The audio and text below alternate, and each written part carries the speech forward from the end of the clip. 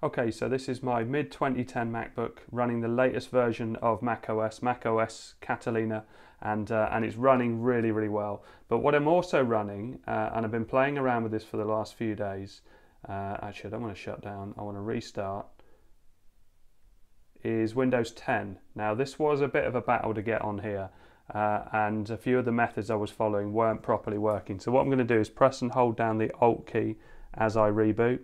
And I'll do it all in real time so you can see what happens. But yeah, I've been doing this for a couple of days now, and I finally got it working. So if I press and hold the Alt key, you can see that it comes up with the two different partitions on my drive. So I'm running a 240 gig drive, which I've just bought recently from Amazon to be able to do this. And it's a great drive, working really well. So you can see I've got Catalina here and I've got EFI boot. I'm going to switch over to screen capture in a minute. So let's tap on EFI boot, which is my Windows 10 partition, and you'll see that it boots up nice and fast. Now, Windows 10 isn't as nice to use with the trackpad. This multi-touch trackpad works incredibly well with Catalina. I'm actually using this mouse, and I bought this mouse for my Raspberry Pi 400, which I haven't got yet, but I wanted a wireless mouse. So if I click on it, you can see that it's working nice and well. And Windows is working well. It's doing lots of updates because I had to use an older version. So I've rebooted into Catalina because I wanted to use my screen capture, which tends to work better in that. And just to show you that dual monitor support is working, but I'm going to switch over to my monitor as the main display so I can screen capture it at 1080. Okay, so I've managed to get screen capture working. I need to, for some reason, select 720 to get my capture device working.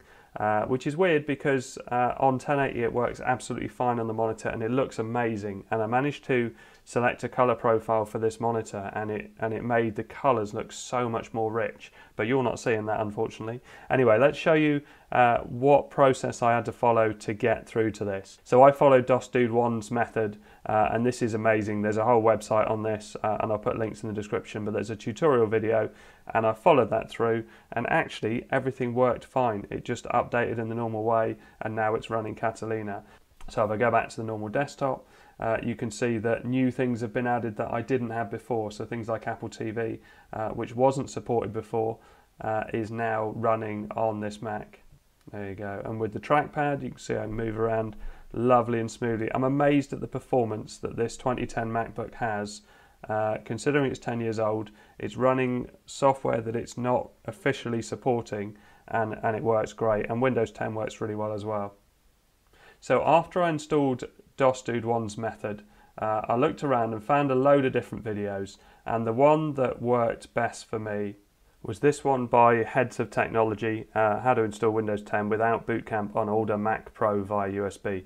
So my Mac only officially goes up to Windows 7. I've had Windows 10 running on it before using Bootcamp, but I decided to use this method to see if it was going to work for me. So everything worked fine on the video, apart from when I got to this point, because you can only download the latest version of Windows 10 from Microsoft. And I tried that, and I tried several other ISOs I had, and various different things, and nothing would work. It would get to a certain point and it would crash out, and loads of people in the description have had that as well.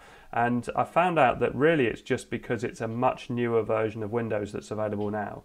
And so I ended up going to this site, and you can see in the URL bar what site it is, and it gives you various different options to be able to download ISOs. So I picked Windows Final, I picked the version, and in this case I was using this oldest build I could find, September 2018, because I did try other versions in between and they didn't work for me. Windows 10, I selected English, and then the file, I did the 64-bit, and a download link comes up here. Well, in fact, I can do that. So download comes up here, and I downloaded it. I then used Unetbootin, so I go back to the video now and follow it from there, and you're just using a different ISO to the one that's available from Microsoft, so it's an older one, and you can always update this after, so it's not a problem. But then I went to Unetbootin and downloaded that. This creates a bootable USB which you can install Windows from, so everything else in the video from then on worked absolutely fine. apart from the bit that says download the Bootcamp drivers, mine are for Windows 7, so I need to look in more into that to be able to get all the drivers up and running. But what I think I'm going to do is just keep updating Windows and hope that Windows 10 will actually sort out the drivers itself as time goes on, because there's many updates after my system. So I'm going to play around with it, but I need Windows on there because I screen capture when I'm writing Windows to Raspberry Pi. I need to have a computer with Windows on it. But I also do rely on Mac OS as well. It is a very good operating system, very stable, works incredibly well with my iPad and my iPhone, especially now it's this later version. I've definitely noticed that the integration with web browsers and continuity from going from one device to another, everything just picks up incredibly well. So I will still run Linux on this occasionally when I need to, but really Linux for me is going to be on the Raspberry Pi, so when I'm running Ubuntu and RetroPie and all those different operating systems. So I hope this helps. If you have an old Mac like this, I definitely recommend putting Catalina on it, maybe Windows if you need it, but yeah, I'm really happy I've got it back up and running. Thanks very much for watching. Please like and subscribe.